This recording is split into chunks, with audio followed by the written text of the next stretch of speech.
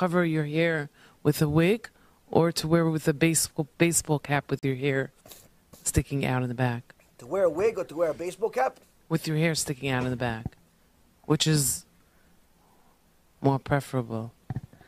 Wait, so wearing a wig or wearing a hat, covering your hair with a wig? Hair is sticking out? Right. Why can't they just cover the hair? No, they want to know which is the better way. Right? Well, listen. There's two mitzvot.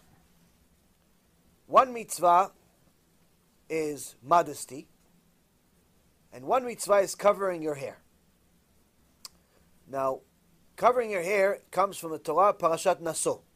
We learned from the Sotah that every Jewish woman that's married, and according to the Rambam, every Jewish woman, period, even at the age of 6 years old, must cover her hair. Now, halacha is, we don't go by the Rambam on this one, only if she's married. But some Yemenites and some other Jews that are close to the Masoret of go by the Rambam, they cover their kids' hair. I have someone that I know, he has kids. He's not Yemenite. But his kids, he literally has 6, 7, 8, 9-year-old girls, they all cover their hair. He lives in America. This is not common. Halakha is, if you're married, you have to cover your hair. So covering your hair is one mitzvah. Second mitzvah is modesty. Now, throughout the last 2,000 years, the sages have been against wigs completely, even though 100 years ago, 150 years ago, it was very, very noticeable if a woman wore a wig. It was very easy to know if she wore a wig, because the wigs of those days, 150 years ago, 200 years ago, they looked more like the hair of a broom that we have today. So it was obvious to tell that it was a wig. But still, they were against it. How much against it? The CHATAM SOFER, one of the Gdolei Olam, one of the Malachei Hashem, that lived among people, among us, one of the greatest poskim in history. He was against the wigs. There was a woman in his community that decided that she's going to wear a broomstick on her head, a wig. We're not talking about the wigs of today that look better than regular hair. We're talking about putting a lifa on your head. He said he sent somebody to her house. The Chatam Sofer says, take off the wig, put a mitpachat. Put a mitpachat. This woman was akshanit. She was stubborn Jew. She didn't want to do it. A few weeks later, she died. A few weeks later, she died. It's not finished, not the story. They took the body. They were carrying the body, the whole community. In those days, someone died. It was a big deal. The whole community is having the funeral. They're taking the body through the community, and they pass by the Chatam Sofer's house. Chatam Sofer was waiting outside. He told him to stop. Uncover the face of the woman. Uncover the face. He spit on her. He says, that's what you get for going against Chazal, and that's what you get going against the Torah. Chatam Sofer that was afraid to hurt a fly. Afraid of fly, you went against the Chachamim? Chatam Sofer, we're not talking about a Yaron Reuven. Chatam Sofer, no one disagrees with the Chatam Sofer. Ashkenazi, Sfaradi, Latai, whatever you are. Takes away, spits in her face. Why? That's what you get for going against the sages. Over 126 poskim throughout all of history have been against the wigs completely, even when they look like broomsticks. The Gaon Mivilna, the Yavitz, giants. We're not even talking about just this generation, Sfaradi, Ashkenazi. Giants were against the wigs when they looked like brooms, when they looked like something that was embarrassing. But still, nonetheless, there was a debate, because there was one Chacham 400 years ago that confused the public, and unfortunately, since then, the issue of wigs has become more and more of a problem over the years. But still, the handful of poskim that said that wigs are allowed never said that the wigs of today are allowed. All of them said that if it's allowed, it's the wigs of 100 years ago are allowed. The ones that look like brooms. Not the ones that look better than your hair. So there's not a single posek in the world today that will tell you that the wigs of today are allowed. But yet you see millions of women, sometimes even if they're not religious, wearing wigs. So that's an issue with wigs. But there's a bigger issue. Why don't I have a problem with them? Because they're not modest. So the mitzvah of modesty, if you're wearing a wig, it's very hard to fulfill that mitzvah of modesty. You cover your head, but it's very hard to fulfill your modesty requirement when that wig is longer than the exile. When you look like you just came off of a runway. When your hair always looks good, even though you just came out of bed.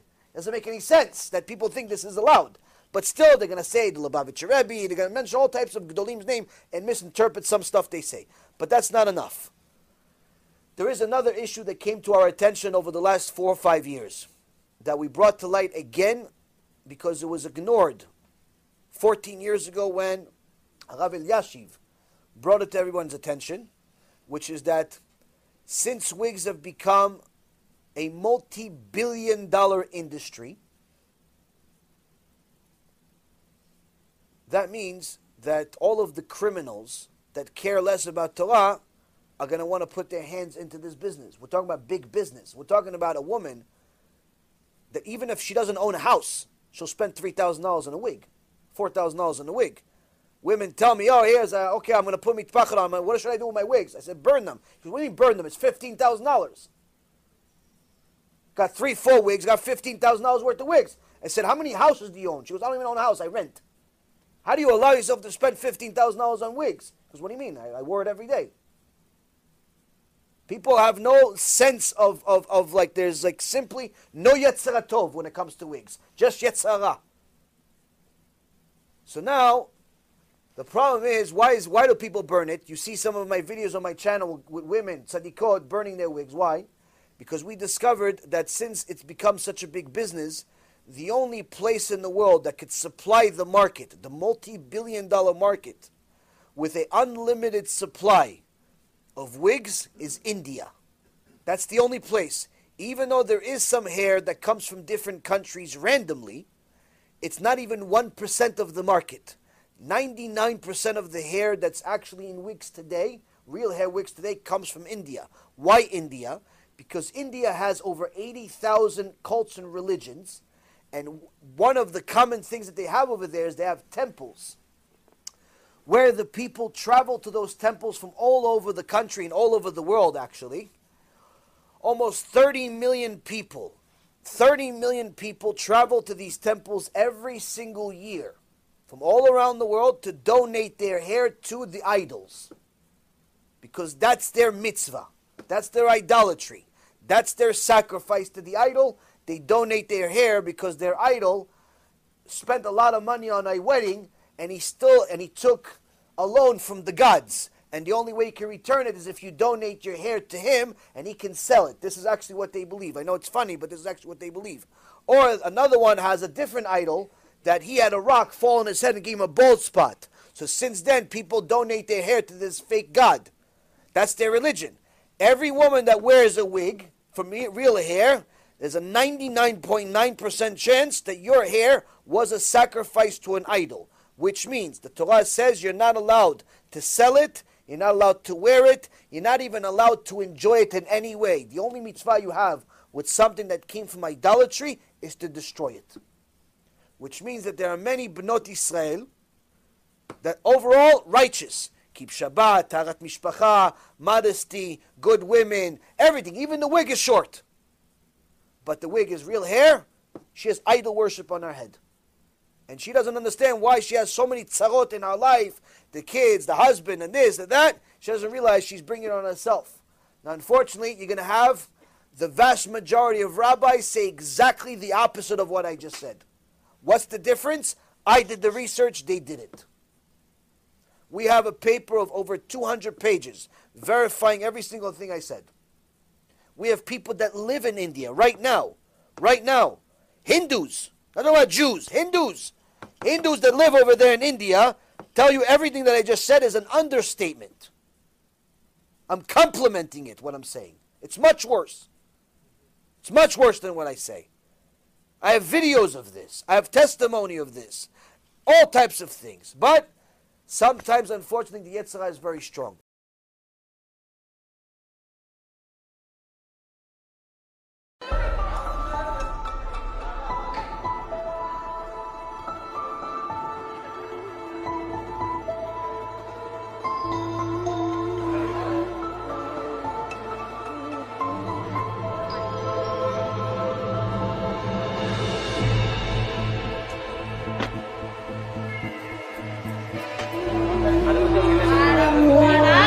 This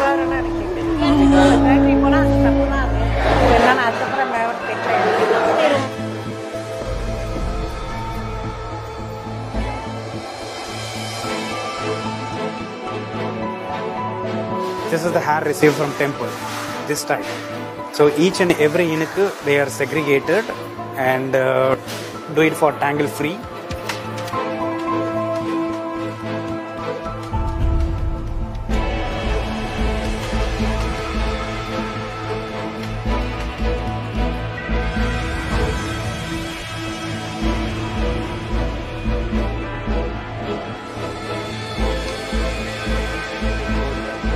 Temple which is getting the hair free from the ladies, they spend the money for a lot of charity work. They give poor people feeding, they run universities, they run hospitals. Now imagine the temple hair. If there is no market for this, they have to throw it.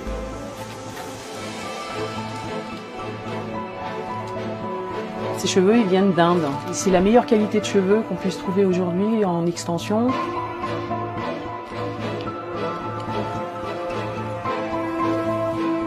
Étant donné que je considère que les Indiennes ont les plus beaux cheveux du monde, voilà, maintenant j'ai mon petit côté indienne.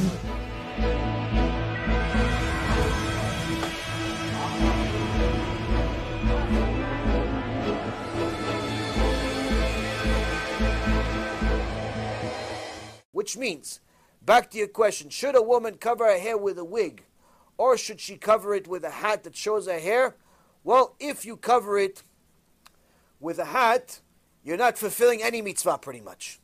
Why? Because you're not really fulfilling the mitzvah of covering your hair, because part of your hair, too much of your hair, more than 3 fingerfuls of your hair are shown, so it's in essence, you're not fulfilling the mitzvah right. You know, it's like a half a mitzvah. So there's no such thing as a half a mitzvah. It's either you do it or you don't do it. And you're obviously it's not modest. It's not modest. So you're not fulfilling anything. It's almost like you're walking around with nothing. On the other hand, if you put a wig on, if it's not a short wig, so that means it's not a modest wig anyway, so you're not fulfilling the mitzvah of modesty, you are covering your head though. You are fulfilling a mitzvah. But what's the price of this mitzvah? Benefiting from idol worship. Benefiting from idol worship. If it's real hair wig. So if anyone wants a leniency because they're like addicted to wigs, I will never tell you it's allowed. But if there was a choice between a wig from real hair and a synthetic wig, the synthetic wig is of lesser evil. Because we did some scientific studies, and about 2 to 3% of the synthetic wigs have real hair in them, because real hair is so cheap that you could actually fill the wigs, the synthetic wigs, with real hair, which means that it also has idolatry in it. But nonetheless, sometimes it doesn't. You could have a safek of some kind. Point being, it would still not be allowed, but nonetheless, it's much less worse, if you will, than the real hair wigs. The real hair wigs, it's virtually impossible to get a real hair wig that is kosher, even if it has a kosher stamp on it.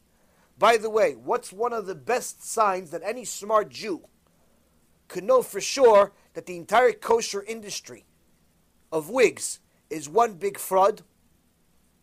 One sign for sure that all of you are smart. All of you right now, without looking into the kosher industry, all of you are going to know right now with 100% conclusion there's something going on with the kosher industry of wigs. Now, ever went to the supermarket? Raise your hand if you went to the supermarket before. Went to the supermarket. You bought some kosher food? Raise your hand if you bought kosher food. Now, once in a while, you saw a U. Saw a U? Yeah. You see a K? You see a star K? You see a UD? You see all types of symbols. What does that mean?